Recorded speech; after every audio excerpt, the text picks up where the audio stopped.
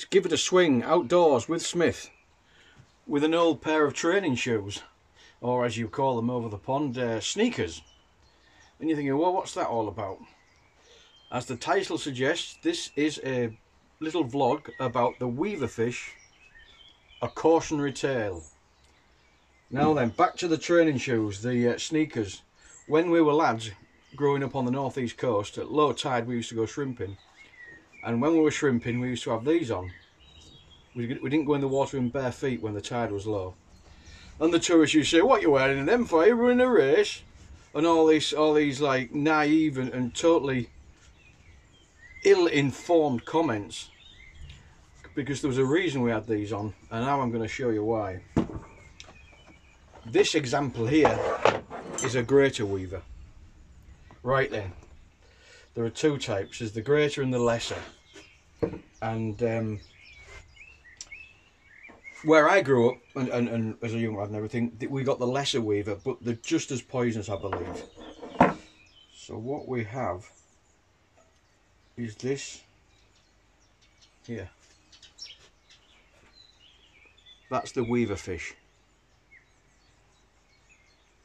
And what I'm going to do now, I'll just get a welding glove. I don't want to be too cocky, you never know. It's well dead, but right, 2 seconds.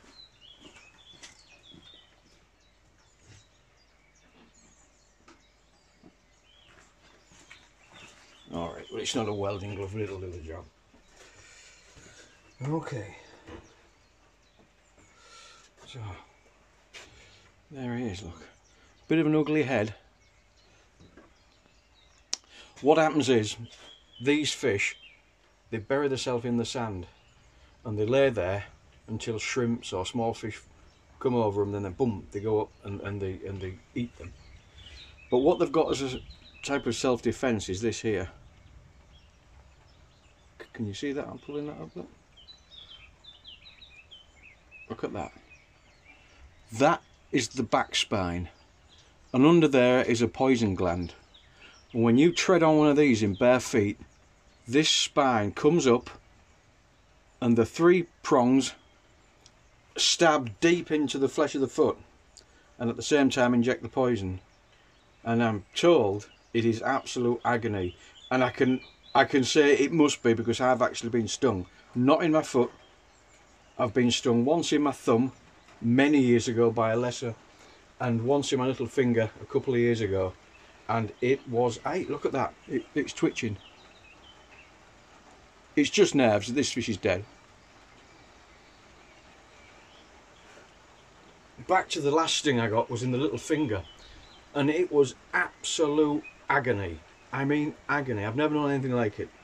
And I had to, luckily, we sailed back into the harbour, and there was a place where I could get really hot water out the tap, and you've got to soak your hand, put your wound into the water as hot as you can take it, as hot as you can stand, and it took a full hour for the poison to wear off, and the actual infection in the little finger lasted for months and months and months. And even today, after 2 years, it occasionally itches really deep inside the flesh. God knows why. But let's get back to the fish again, because as you can see here on the gill plates, that is also a poisonous spine. So you can either tread on it, or that can flip round and stab you from its gill plate. So it's got quite a good defence system. Nasty fish. However, they taste real good. So I've decided I'm going to fillet this and make a film of it. That's what I'm doing, because that's the sort of bloke I am. There we are. Filleting knife coming up.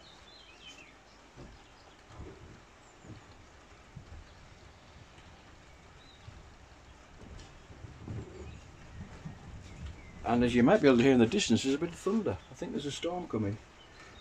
Oh, alright then. So to fillet, it's quite easy because you don't need to take the guts out or anything. So you just slice the knife across its back here, across its rib cage. You don't need to go into the rib cage because there's no meat there, and you just follow the line right down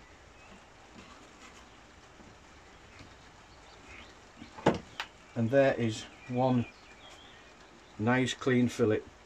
And just do it like you do goujons in breadcrumbs, or you could just do it in meal flour if you wanted. Salt, pepper, flour is good. Also egg and breadcrumbs, marvellous. But either way, a delicious fish.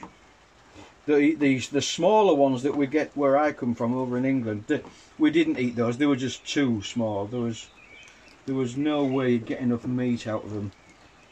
But these greater Weever are a lot bigger, and you get a really nice fillet. Come on, I need to sharpen my knives, I can feel. There we are. So that's one fish gives these two nice fillets. So if you get quite a few of these fish, as you can imagine, you get a nice meal, or a few meals if you catch enough, if you're lucky enough to.